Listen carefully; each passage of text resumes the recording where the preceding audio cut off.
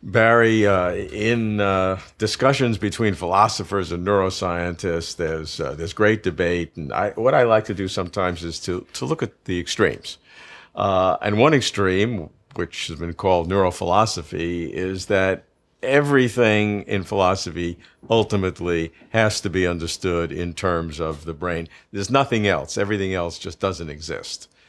On the other hand, the term has been called neuromania, which is that thinking that everything can be explained in terms of the brain is also a fallacy, and that it is the arrogation of brain scientists to think they can explain everything by the physical activities of the brain.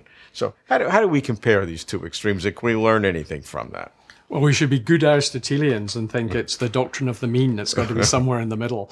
Now, neurophilosophy, I don't like the term. I think there's neuroscience and philosophy collaborating with one another. The philosophers should still be philosophers. That's how they can contribute to the job of the neuroscientist, to help understand the foundations and the fundamentals of the work. Equally, the neuroscientists should not be amateur philosophers. So I don't like, I like them collaborating. I don't like them fusing and merging.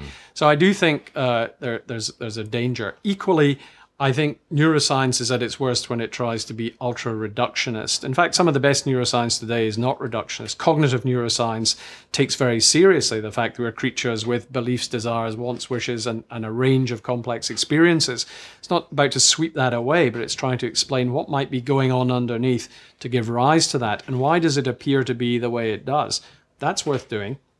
Neuromania, of course, is the favorite label of people who want to point out some of the absurdities that appear in the press every now and then, sometimes from the mouths of neuroscientists, sometimes from the mouths of journalists reporting neuroscience.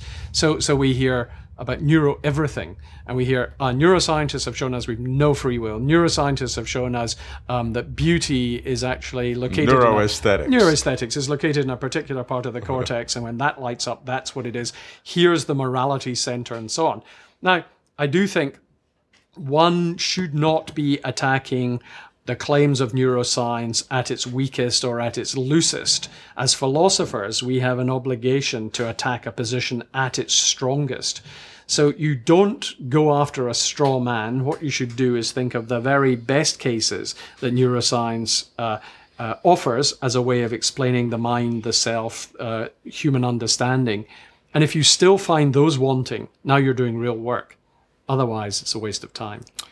If I look at the concept of neuromania, I could put this proposition to you. Either one or the other. Not an Aristotelian mean. One or the other. Either everything ultimately can be described in terms of brain processes, your cognitive systems. I mean, maybe it'll take hundreds of years or 1,000, but ultimately there's neuronal impulses and synaptic activity, and what else is there?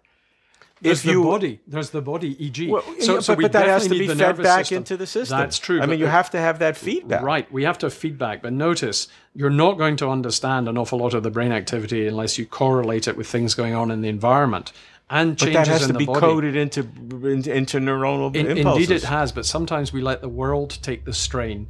We don't have to have internal representations of everything going on in the world. That would be too expensive.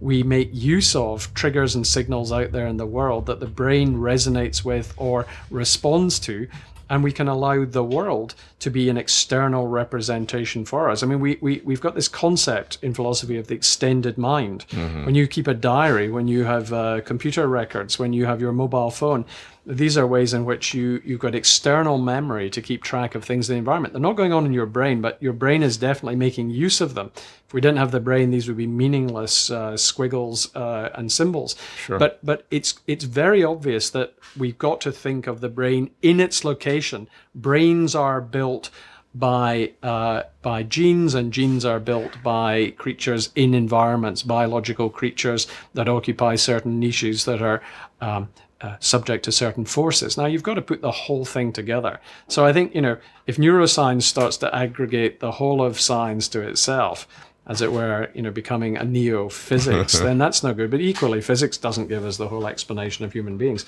It might be that everything in the world is ultimately physical stuff, but there isn't just one theory of that stuff.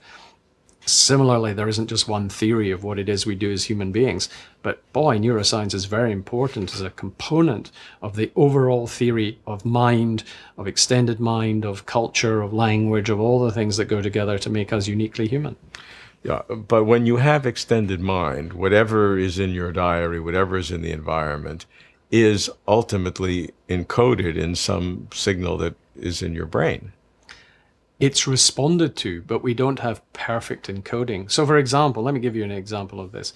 So when the visual system is calculating distance and depth in the environment from retinal disparity, it's making certain assumptions. One of the assumptions is that objects are stable under rotation, that they don't change shape as you move them. But there's no part of the brain where it's got that assumption written in. It functions well as long as it's in an environment in which objects are stable under rotation. If you took that brain to a different environment where they were not, vision wouldn't do the same job, it would break down. That's why you have visual illusions, fun houses at amusement Exactly parks. so, but it also shows you why some part of what we are calling the assumptions of the way things work are distributed jointly between the brain and the environment. It's a collaboration. Which is an efficient way to operate. Absolutely. Let the world take the strain. And so what are the implications of that between the two extremes? Between the two extremes, then I think neuromania is attacking a straw man, because anybody who thinks that neuroscience is going to give us the full explanation of the human condition and our location in the world and our dealing with the environment is over-describing their ambitions and their case. But therefore, we don't need to worry about that. Neuroscience, together with many other sciences and philosophy, I think are going to make real progress.